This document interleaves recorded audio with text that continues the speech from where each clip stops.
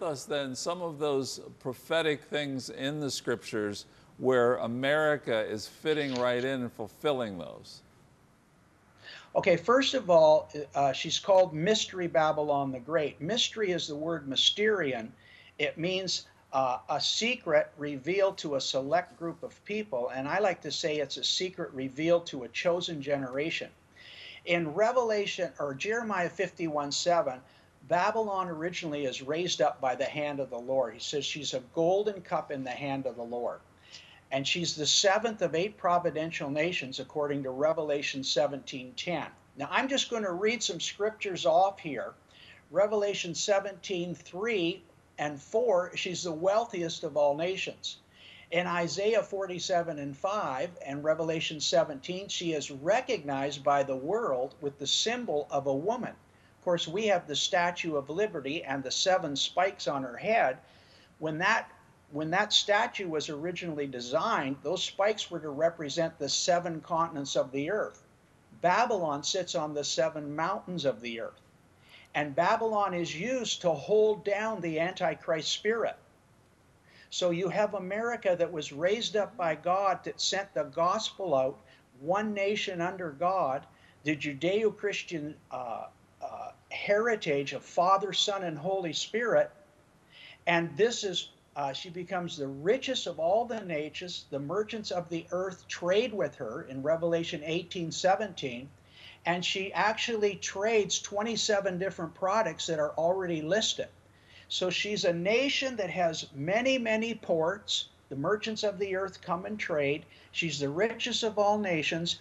But religious Babylon gets in to commercial Babylon, according to Scripture, and she starts falling into darkness. This is what we're seeing today. We have taken the Father, Son, and Holy Spirit. We've taken them out of government, out of schools, the prayer out of school, and that's been replaced by what Jonathan Cahn calls as the Dark Trinity, which is the spirit of Baal, the spirit of Ashtoreth, and the spirit of Moloch, which is the shedding of innocent blood. So this is what we believe that we're seeing right now, the transition as Babylon falls into darkness. But inside of Babylon is a remnant of people. And God says, come out of her, my people, be not partaker of her sins, nor in the plagues that shall come. So as Babylon breaks her covenant with God, it doesn't mean that the remnant inside of her breaks their personal covenant with God. And that's where we're at today, right now on the prophetic time clock. Well, let me ask you about some of those things where religious Babylon is pulling America down and we're falling into those things. You mentioned 3 spirits there. Could you unpack those a little bit of where those things are happening in America? Okay, Baal worship has to do with immorality. It has to do with sexual immorality. Ashtoreth has to do with, that's the female counterpart of Baal. Now, this all originated in ancient Babylon with Nimrod. But Baal is the male counterpart of this god of fertility. Ashtoreth is the second female part, and what they did is they put a pole in the ground in ancient Babylon, carved it in the shape of a woman, and then they had orgies, both men and women, both priests, men with men, women with women, around these poles. Now, in America today, we don't have any poles carved in women, but we have 3,500 strip clubs in the nation with live women hanging off them, and men come and they throw their money. So this is a form of Ashtoreth worship. And then the third part of that dark trinity is Moloch. When you have immorality and you have a nation fall into this darkness, they have children that they don't want. Then they start sacrificing their children to Moloch. And the number one reason they sacrificed children to Moloch in the Old Testament is because they thought they would receive a financial blessing. The number one cause for abortion today is people who don't think they can afford to raise a child. So here we have the dark trinity of Babylon, Mystery Babylon, the religion. And if people don't come back to God, God will judge that because he judged Israel, the covenant nation, all through history when they entered into Baal worship. So our job at Prophecy USA is to call people to come back to Jesus, come back to God, and come out of the sin and get into covenant with God, because we feel that judgment is coming to America. What is coming next for America? Because I think a lot of times with prophecy, we want it to feel good, we want to hear prosperity, but there's a truth and there's real things that God has in store for America. Can you tell us about that? I think I asked Oral Roberts this several years ago, 6 months before he died, and he said, Rick, I believe that there's going to be a separation between the wheat and the chaff. And right now what you're seeing is God is pouring out his Spirit in Kentucky and in different regions, and he's reaching out to the young people, and he's saying, come to me, come back to me, let me love you, let me protect you. There's going to be gross darkness and also a bright light shining. And that's the separation of the wheat and the chaff. You know, when you look at the Grammys and you see open Satan worship right on television, this would have never happened 15 or 20 years ago, but now it's the norm.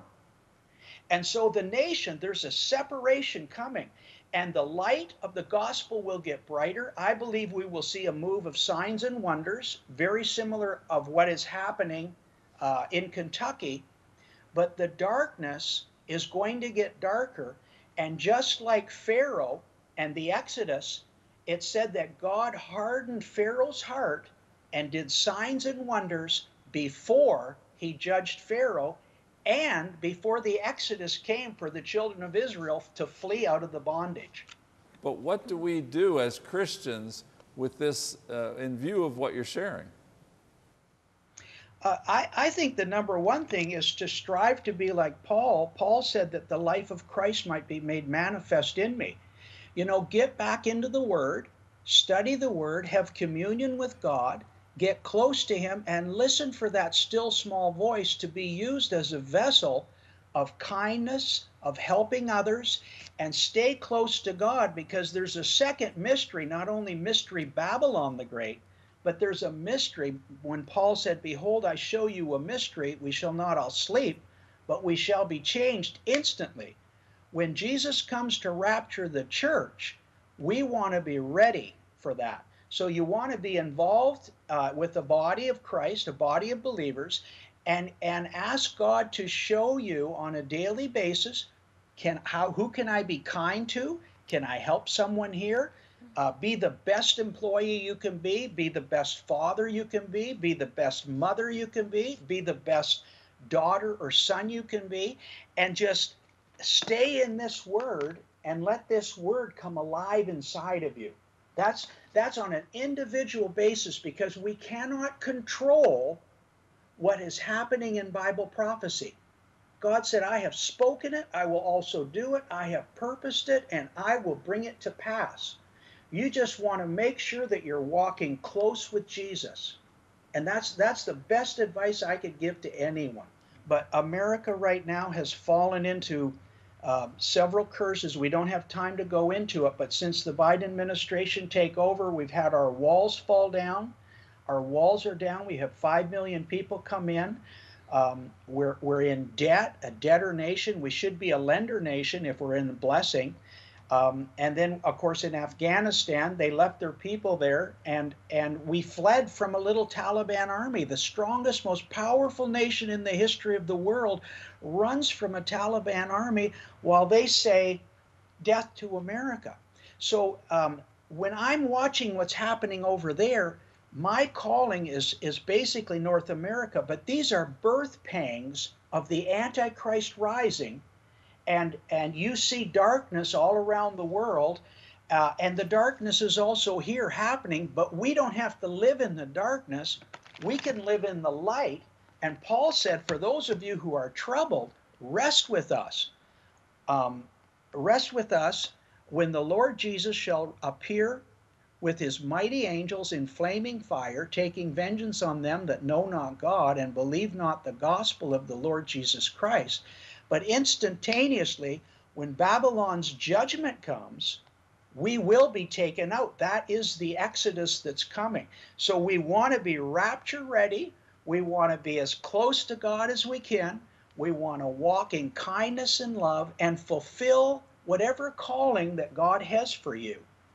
Get close to God and stay under his covering. And the Bible says, I will keep him in perfect peace whose mind is stayed on me. And that's what we need to do. So all of this that's happening around us are birth pangs of what happens when the world rejects God and the darkness rises. What is your thoughts on how far along the prophetic calendar we are? Well, the New World Order is rising, and that is the beast, what they want to do. We can see the 8th nation rising. We can see the 7th nation, which is Babylon the Great. We are falling into darkness. Nobody knows the day or the hour. I don't put any prophetic time clock on this, but I will say this. I received this revelation 36 years ago. And we're 36 years closer to the second coming than when I received it. And that's the best I can do, Tom. Nobody knows the day or the hour, but we can certainly see the signs of the times around us.